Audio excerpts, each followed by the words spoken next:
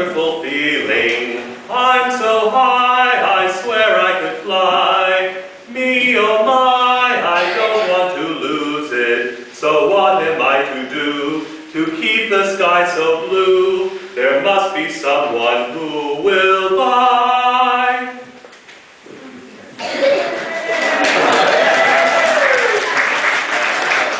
I blame my father.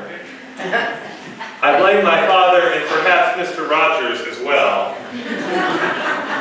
From an early age, I suppose I came to believe that it was okay to burst out into song. Mr. McFeely sang a song every time he made a speedy delivery, and Mr. Rogers belted out one each time he changed his sweater or his shoes. And mixed in with my Sesame Street and Muppet Show records as a child were my father's original Broadway recordings of Oliver, Hello Dolly, and My Fair Lady. Even the priests at church burst into song at various parts of the liturgy, and I wasn't sure why they did this, but they did. So you can see why I must have thought this was normal. What if we lived in a world where heightened emotion caused us to burst into song? What if we lived in a world where our melodic murmurings expressed our exuberant delight or our deepest distress? Well, besides bearing a striking resemblance to the television show Glee, I dare say that such a world would be a different kind of place. I wonder if we could even take such a world seriously.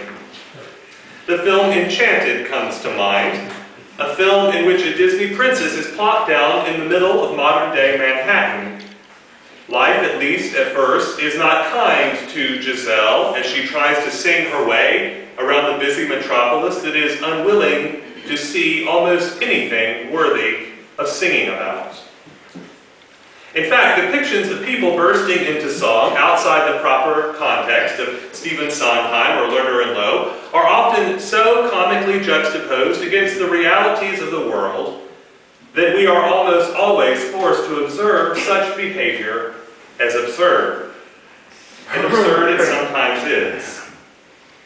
And then there are also those moments when the soul can do nothing but sing in order to process or reveal the raw emotion that lies beneath.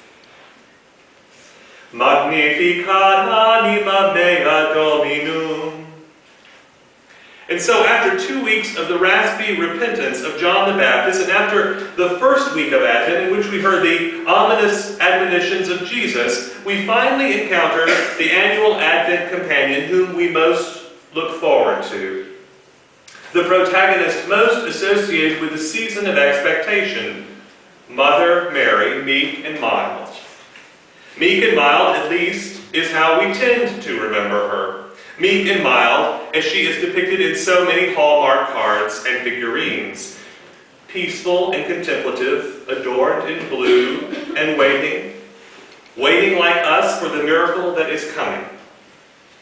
And every year on the fourth Sunday of Advent, she is thrust upon the stage, reminding us in our celebration of the first coming of the Christ child, the one to whom we are pointed at Christmas, in the stable, with the turtle doves cooing, with the cattle lowing, with the shepherds abiding, and with the angels hovering. But there is a danger if this is the only Mary that we look to encounter each year. Yes, on Christmas Eve, it will be Mary that quietly ponders the miracle of all that has occurred in her heart. But this is not the only Mary we are given in Luke's Gospel, at least if we allow ourselves to look for her. Magnificat anima mea Dominum. After receiving word from the angel of the Lord that she will conceive and bear a son who will be called the Son of the Most High, Mary hastens off to visit her cousin Elizabeth, whom, Mary is also told by the angel, will also bear a son in her old age. Into the Judean hill country she journeys by herself, young, alone, pregnant, and yet a virgin. Surely with each step swelling with curiosity about the Divine One quickening in her womb. Or was it all some sort of horrible practical joke? But then no. Immediately upon her encounter with her relative Elizabeth, the child in Elizabeth's womb, John the Baptist, yet once again, John leaps with interuterine acknowledgement of his cousin, whom he is coming to proclaim. And Elizabeth, filled with the Holy Spirit, breaks into song. Blessed are you among women, and blessed is the fruit of your womb.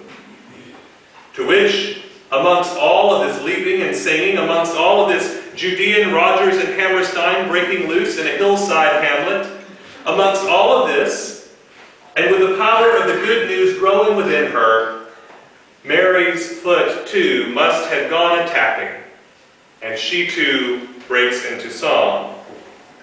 Magnificat anima mea Dominum. Magnificat anima mea Dominum. My soul magnifies the Lord. Ah, the absurdity of it all.